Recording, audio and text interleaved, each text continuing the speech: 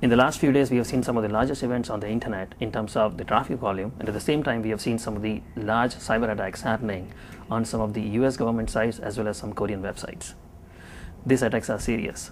Imagine a commercial company offering its e-commerce products on the website, on the internet, and this service going down for a few hours.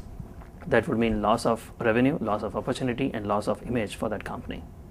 So these attacks are serious. What we have learned is about 60,000 PCs were compromised all over the globe, and these compromised PCs were creating attacks on these websites. Brocade server and application delivery switch has a function called as transaction rate limit, or TRL, and that function can actually restrict the number of connections coming from these clients, and that way it can prevent these clients from hosting the entire network. In order to prevent network attacks and network failures, Brocade has created this unique capability called as SYN cookie that offers the largest SYN attack prevention mechanism in the industry. In a simple language, it's like a customer coming to a restaurant, placing an order, and then while restaurant gets busy preparing the order, customer disappears, and customer does that over and over again and again. That would prevent the restaurant from servicing other legitimate valid customers.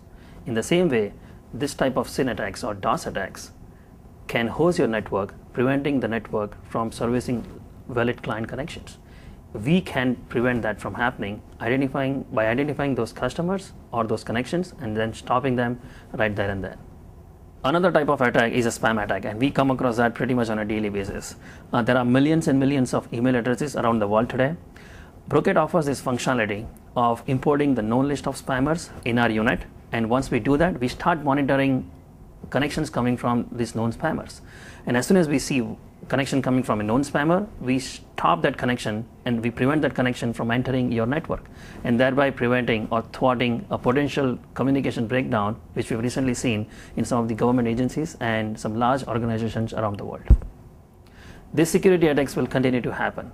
We cannot control the hackers, but what we can control is our network infrastructure, and Brocade has these extraordinary capabilities to protect your network as well as your organization.